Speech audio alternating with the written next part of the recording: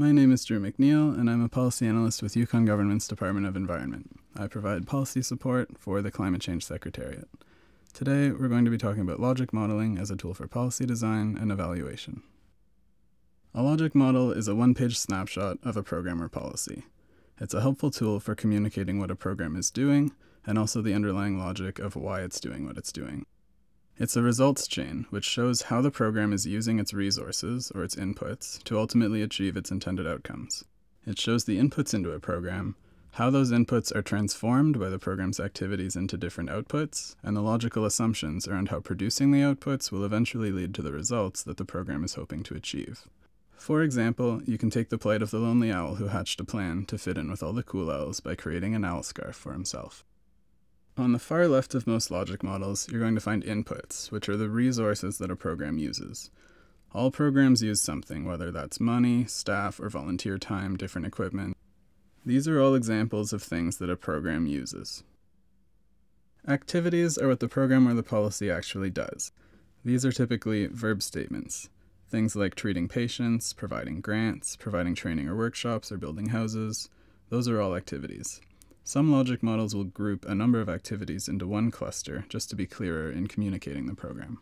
For example, if communicating a program is one small part of what a program is doing, it might just be listed as communicate the program. But if you're running a communication program, then that might be broken down into different components of targeting different audiences or using different media.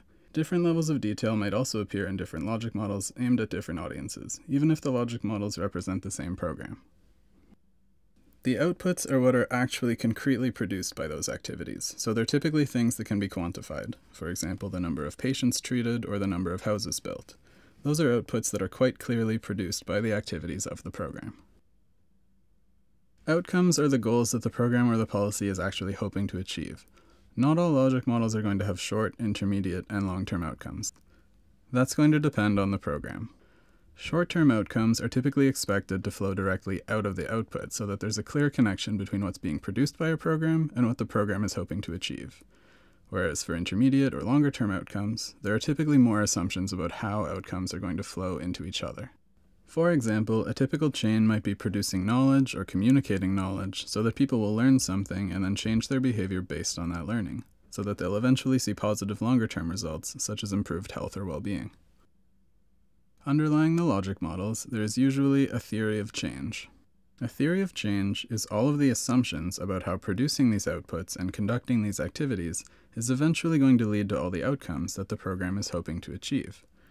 Some logic models are accompanied by a written narrative or a description of the theory of change, which typically includes either a literature review or supporting evidence to make a case for how conducting these activities is expected to lead to the outcomes that you're hoping to achieve. Here is an example of a hypothetical climate change policy. It's a small research program for climate change adaptation, and the logic model communicates in one page everything that's going on with the program. They have $100,000 to spend on various activities, and they have 2 staff. They're hoping to conduct research and communicate their findings by producing data, journal articles, research reports, and communicating to other audiences through media interviews or news releases. They're doing this because they want to produce good quality information about climate change impacts, and because they want people to be aware of this information they've produced so that they can use it. They are assuming that if they can do those 2 things, people will use that information and they will use it in their decision-making and their planning for the future, so that hopefully communities will be better able to adapt to climate change and will be more resilient to the impacts of climate change. The arrows connect all of the different boxes between inputs and activities and outputs to show how everything flows from an input through the activities and towards the outcomes that the program is hoping to achieve. There's a lot of value in doing logic modeling. One reason is that it is an opportunity to have a good discussion with everyone and get everyone on the same page about what the program is doing and why it's doing what it's doing. It's also a helpful tool just for thinking about the program during the design phase. Logic modeling also helps to lay the groundwork for performance measurement and evaluation by making all of these clear statements about assumptions around causality for the program's activities. A logic model can also help to communicate the program clearly, and it can be used to communicate to different audiences with varying levels of detail.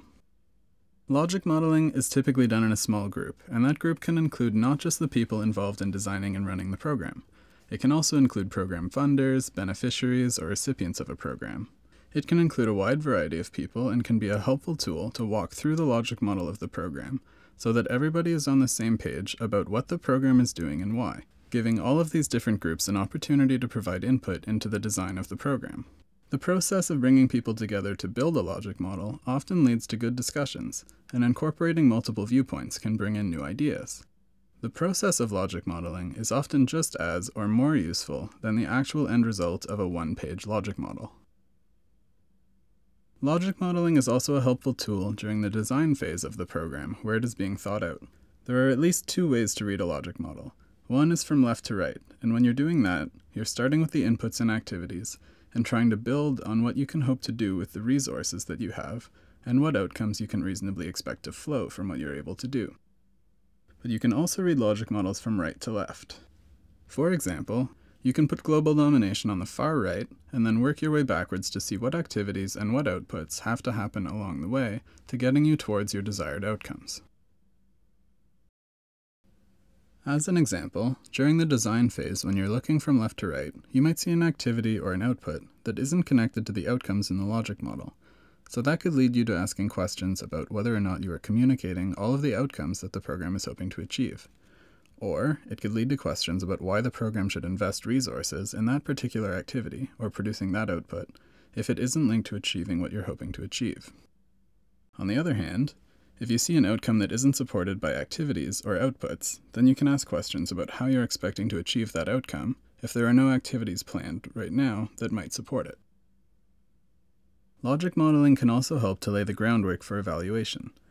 As an example, if you want to look 2 or 3 years down the road to see whether a program or a policy has been successful at achieving its outcomes, for example, whether communities are more resilient to climate change or not, then it's helpful to have these causal assumptions laid out explicitly beforehand, because it can let you design your evaluation approach, or your research methodology, to examine assumptions about those causal linkages.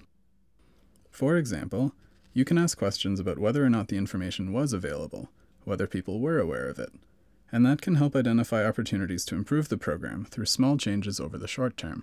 Maybe the information was available, but not in a helpful format, or maybe people required training to know how to use it. There also may be factors outside of the control of a particular program. For example, maybe the information was available, people knew how to use it, and they wanted to, but they didn't have the resources available to act on that information and make the appropriate investments in infrastructure. Having this logic model laid out would still show what the program was hoping to do and why, and would still help you to design an evaluation methodology to help control for external variables and to try to isolate the impacts of the program and help you learn whether the program was working as intended. Logic models can also be a very helpful communications tool. There are lots of different ways of presenting logic models and of doing logic modeling. Different approaches may be more appropriate for different purposes or for different audiences. As an example, this logic model here shows the same program, but it shows it without all of the arrows. It's easier to read, so it's much simpler to digest quickly, but it won't be as helpful for future evaluations or for detailed design of the program. But it might be helpful for communicating what the program is doing and why at a very high level to some audiences. So that's a very brief introduction to logic modeling. I wish you all happy logic modeling in the future, and I hope that this video has been helpful.